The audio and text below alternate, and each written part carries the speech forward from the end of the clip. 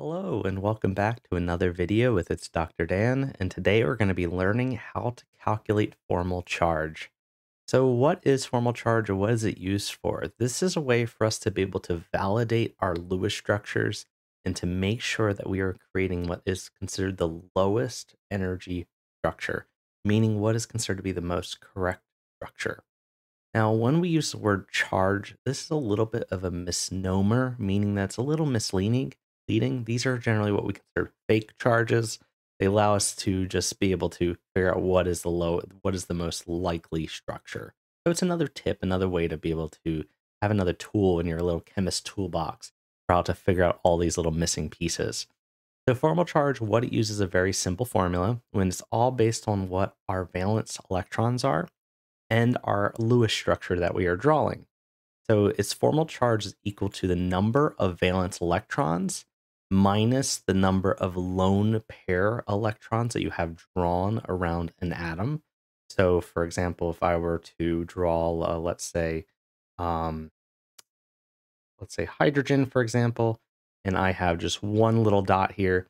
Well, the way that that would work is, well, we have one valence electron, we have one lone pair electron, and it's making no bonds at the moment, so this would be a formal charge of 0.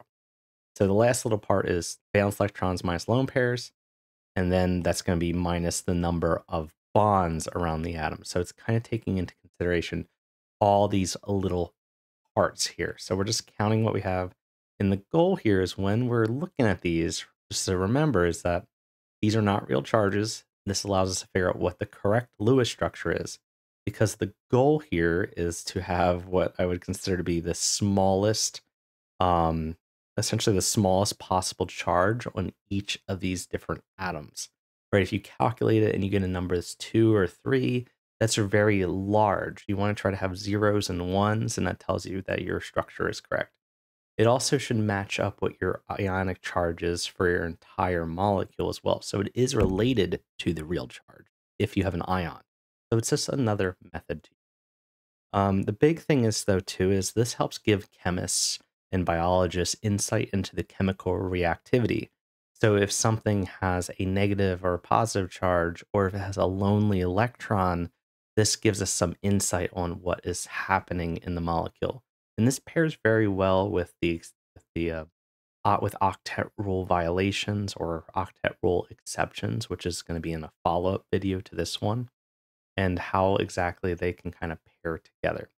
So let's take a look at a bunch of different examples here of how we can use this for ourselves. And you can add this as another tool to be able to write Lewis structures. Let's do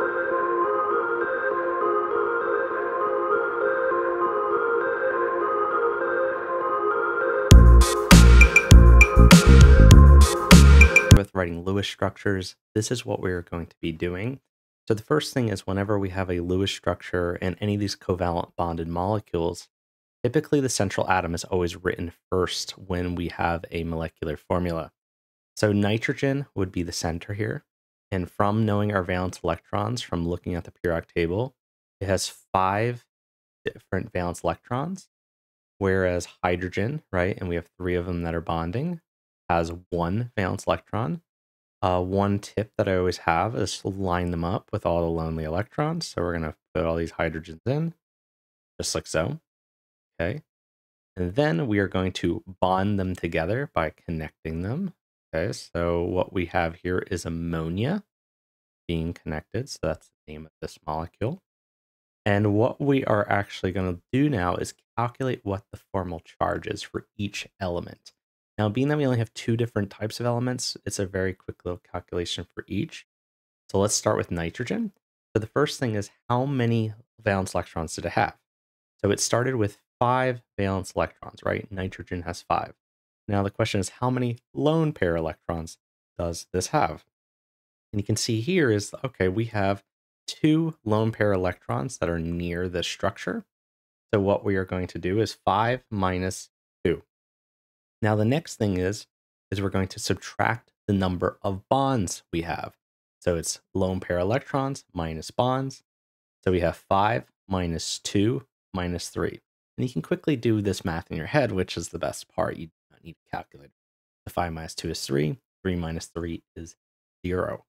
So what does that tell you about this molecule? Well, it tells you that its formal charge is 0. So what we could do is just write a little 0 next to our nitrogen, which is good. You want to have something that's as close to 0 as possible. 0 is perfect. That's letting you know, all right, we got what we want.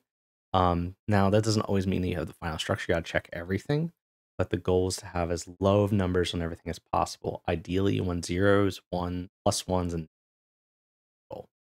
So if we do hydrogen, which is the same thing on all of these, we're going to do the exact same thing. So we have one valence electron.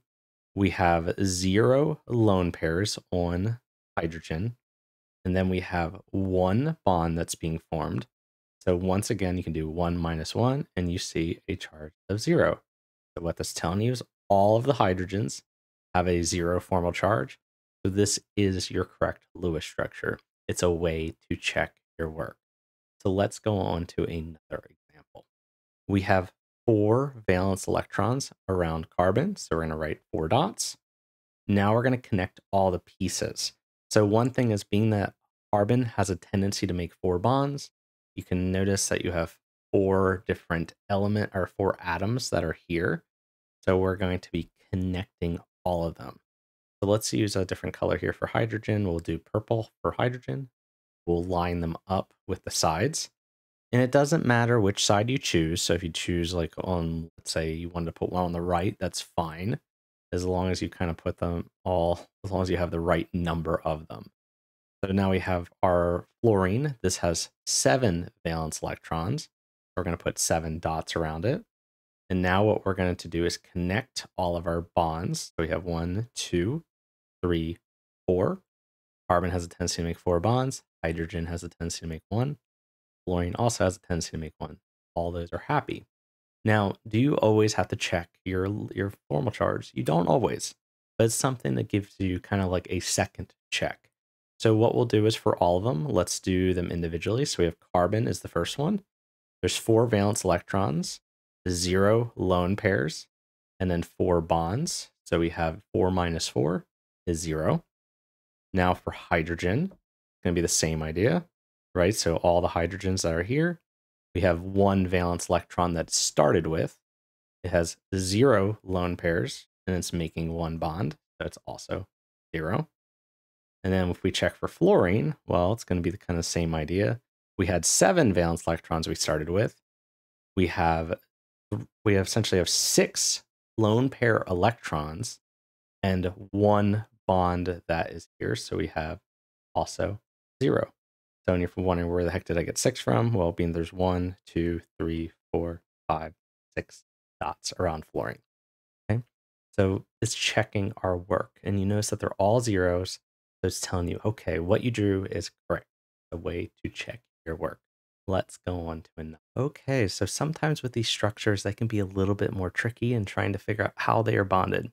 So we have HONO, which is, for this one, a lot of molecules are written how they are bonded, meaning kind of like how they're bonded in order. So we're going to do the same kind of idea, and going off our bond trends, we can kind of plug in our pieces. So I've been kind of mentioning that before, and if you've seen my previous videos, then you kind of might already know, is that there are bond trends. So hydrogen always makes 1 bond. Nitrogen always makes 3 bonds. Oxygen always makes 2 bonds. Then, and earlier we saw, okay, carbon made 4, and the halogens have all been making 1 bond. So we have trends that we can follow here. So what we're going to do is we're going to be making this bonded in order. So we're going to start with hydrogen on the far side. We're going to put the 1 dot. We're then going to put in oxygen next. We got oxygen, and that has 6 dots around it. So just like so. Then we're going to put in nitrogen, which has 5 dots all around it. And then we have oxygen, which also has 6 dots around it. Okay, so everything's lined up just like the way we want it. Now what we're now going to do is connect all of our pieces, and then we'll verify it using formal charge. So we'll connect hydrogen and oxygen. That one's easy, being that hydrogen always makes 1 bond. So now oxygen needs to make one more bond to make itself happy. So why don't we make it with the nitrogen next door? All right, so this now has 8 valence electrons around oxygen. And we can even try to see like, okay, when we do formal charge, you'll see, does that make sense for when we are doing it? Now for oxygen, as I said, this has a tendency to make 2 bonds. Nitrogen has a tendency to make 3. So what we can quickly do for ourselves is rearrange this and make a double bond between nitrogen and oxygen and connect them all. Now, is this right? This is where formal charge can help us. Does the structure make sense? So hydrogen, we're going to do the same math, right? It started with 1 valence electron. It has no lone pairs. It's making 1 bond. So that means it has a number of 0. So far, that looks good. Now we're going to switch to oxygen. So the oxygen on the left, so we'll put a little L next to it to say the left one. It has 6 valence electrons. It has 4 lone pairs.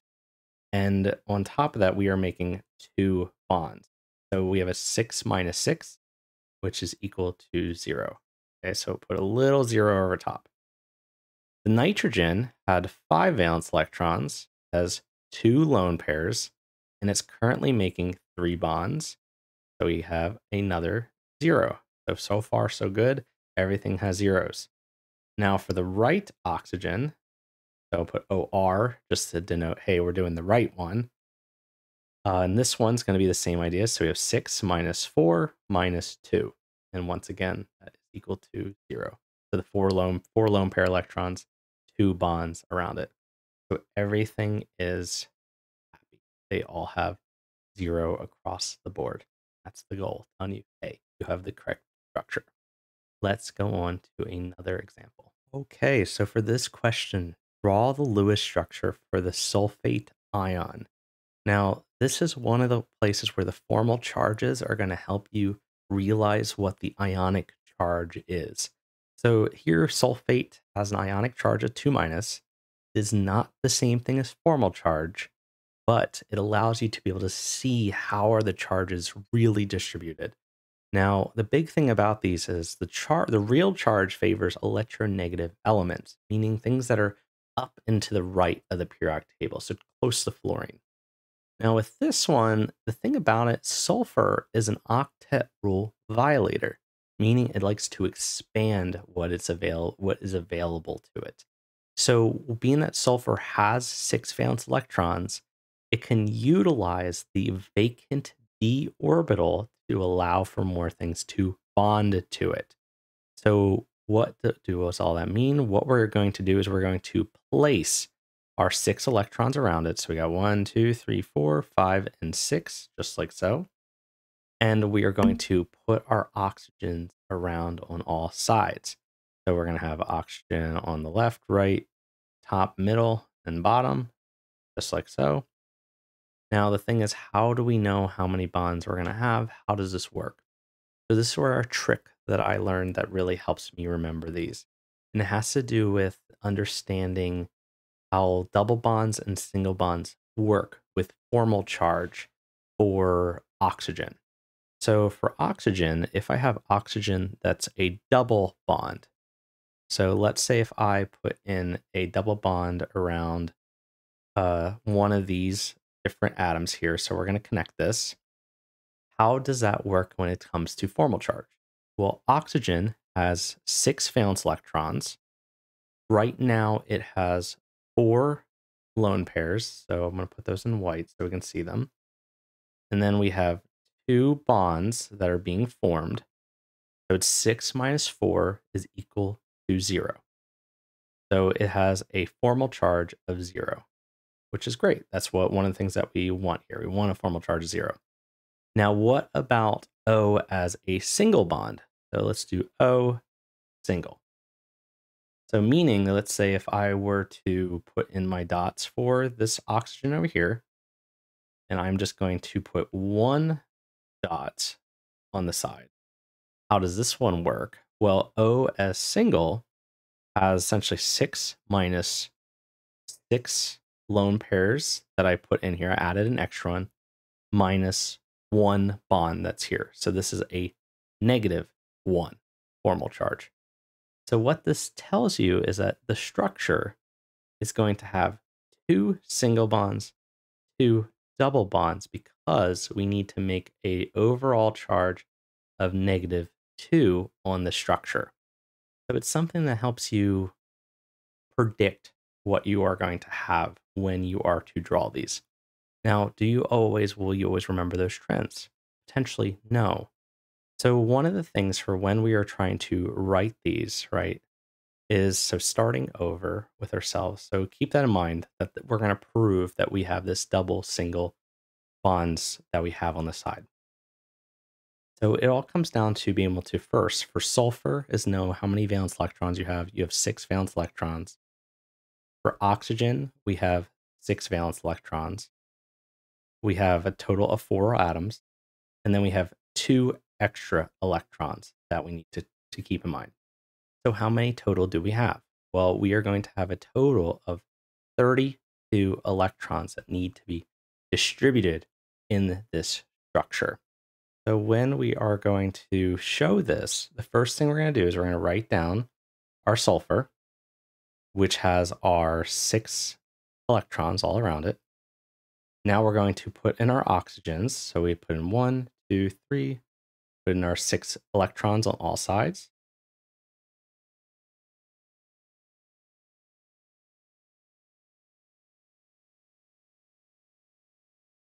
Just like so. Now, really the thing is that we're supposed to do first is separate or essentially just connect everything as if it was just making one single bond first. So we're going to connect the oxygen, the sulfur, the oxygen, the sulfur, just like this with single bonds. And now the issue with this is that we see that we have extra electrons that exist within our molecule. So we have all of our single bonds, and then we have 2 electrons that aren't doing anything on the middle of sulfur. You also have multiple electrons that aren't doing anything with the other structures as well. So this is where we're going to be making some double bonds. So let's make our double bonds with 2 of the oxygens, and that's all that sulfur is capable of doing. So we'll make one on the left, one on the right, just like so. Kind of reorganize this a little bit just to make it look a little nicer. Okay, so we have our structure just like so. And what we are going to now do is, being that we have 2 extra electrons, you first want to add them to the external atoms first. So what we are going to do is, and that's to complete any octets where they are needed. So we can see that 2 of the oxygens don't have a complete octet. So this is really the general idea for trying to show this ionic species having a 2- charge overall. But is it correct? Well, if you remember from earlier, we proved to ourselves what double singles have. So if you notice, we have 2 double bonds. So we have one on the right-hand side, one on the left. And then we have 2 single bonds, one on the lower portion, one on the top. So this is showing you, hey, your formal charge is currently being obeyed. What about sulfur? Is sulfur happy the way it is? Well, it has 6 valence electrons, and it's currently making, it has 0 lone pairs and 6 bonds, so it has a 0. So what we can see is, okay, for each of the single bonds, we have -1, and we have 0 on all the structures, or all the elements in the middle. So it's a happy structure. Now, is this the only way to draw it? And one thing that you might see peeking on the bottom is this is where something known as a resonance structure can peek its head up, meaning that the doubles and single bonds, they can change positions and lead to potentially different structures that are possible. Meaning that, let's say if I were to draw my molecule of sulfate, why did I pick the double bonds on the sides like the way that I showed it before? Could I have drawn them where they were on, let's say, the left and the right? Or sorry, on the top and the bottom. Why did I choose that? So resonance is all about where double bonds could potentially switch positions just like the one that I have down here on the bottom, where there's multiple different places where you can place double bonds. Um, Maybe if I wanted to potentially place them where I had sulfur, had a double bond on top, a double bond on the side, single bond, and a single bond on the other part, you have different options available for resonance. And that's sometimes that can happen. And the whole idea is because every atom is unique, they can switch to different locations.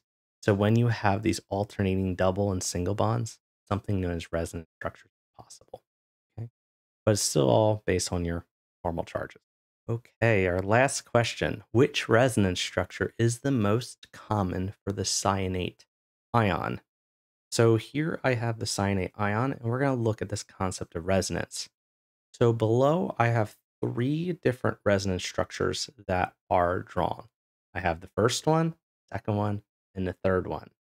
And each one of these, as you can see, looks a little bit different, different number of double bonds, different number of triple bonds. And what we're going to do is using formal charge is determine which one would be the most likely one that you're going to see. The thing with resonance is they're all possible, but that doesn't mean that it's going to be, there might be a preference for one versus another. So, and this is something that gives you an idea about chemical reactivity. So, something with a negative charge and it has many resonance structures, usually you see it in a lot of different reactions. Or maybe it could be something that's very stable and used for all kinds of pharmaceutical reasons, help stabilize maybe a drug or something as well. So before, right, when we were doing all these, right, the how we calculated charges was we did the valence electrons. So if we do oxygen, we have 6. And then we have right now on this first structure, we have 4 lone pairs that are all around it. So it'd be 6 minus 4. And then it's making 2 bonds. So we have 6 minus 4 minus 2. So this is equal to 0. Okay, great. Now we'll do the same thing with carbon in the middle. So carbon is has 4 valence electrons as 0 lone pairs on it. And it's making 4 bonds. So this is also 0. Fantastic, just like we want. Now, if we look at nitrogen on the far right-hand side, it has 5 valence electrons. It has 4 lone pair electrons and 2 bonds that are currently being formed. So how much is that? Well, this has a -1 charge to it. So we'll have a negative here. Okay, great. So we have 0, 0, negative. Looks fantastic. Let's look at the next one. So with this structure, we have oxygen again. So oxygen's making a triple bond in this one. So let's check our math. So it'll be O. We have 6 minus 2 lone pairs. And then it's making 3 bonds on it. 3. So this is going to be a +1 charge. So 6 minus 5, +1. Now with carbon in the middle, right, it's going to be the same idea as what we had before. We have 4 valence electrons minus 0 lone pairs, and then 4 bonds. So this is going to have a 0 charge.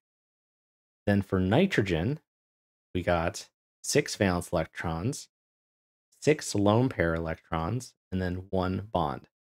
So this is going to be a -1, or sorry, I did the math a little bit correct here. We have 5 valence electrons, -6, -1. So this is going to be a -2 overall formal charge. Now, is that okay? Well, it is a resonance structure. It is possible. But if you remember from the beginning of the video, the goal was to have the lowest number possible. 2 is actually considered very high. You want zeros and ones. So most likely this will probably be the least common structure out of all of them. Okay. It's possible, but it's going to be very unfavorable. Okay. The last one. Let's do the last O. So O, we have 6 minus 6 valence electrons, or sorry, lone pairs, minus 1 bond. So we have -1. Put a -1 here. And then for carbon, we have 4 minus 0 minus 4. That's going to be over 0. And then for nitrogen, we have 5 valence electrons, 2 lone pairs, 3 bonds, so 0. So we have 0, 0, -1. So what are we going to compare? We're going to be comparing essentially the first structure and the third structure. So let's kind of rearrange some things here. Let's kind of rearrange it. And what we're going to be looking at here is between 1 and 3. So which one would be the more favorable out of the two? Well, they both have a -1 charge. One of them is on nitrogen, the other one is on oxygen. So which one is more likely? Well, this is where we're going to be learning about something known as electronegativity. So in my other videos, we're going to learn about electronegativity, and what that's all about is a periodic trend. That essentially, if we have a periodic table, the more you go up and to the right of the periodic table, the more negative those elements tend to be when they are bonding, meaning they are a little bit greedier when they want to take in their electrons. So oxygen is a little bit more up and right than nitrogen. So the most likely structure is going to be number 3. Okay, so this would be the most common. Number 1 would be the second most common. Number 2 would be the least common. So resonance, they all exist, but it's just which one is the most likely. And you can also think too, you can see your bonding friends, right? Nitrogen 3 bonds has the 3 bonds here. Carbon wants 4, but oxygen usually wants to make. So it's all about which one is correct. All of them. Okay. So this has been formal charge. I know it was a little bit of practice with it and a little bit longer, but it goes through all different types of examples of how to show that. Thank you so much for listening. I hope this video helped a little bit.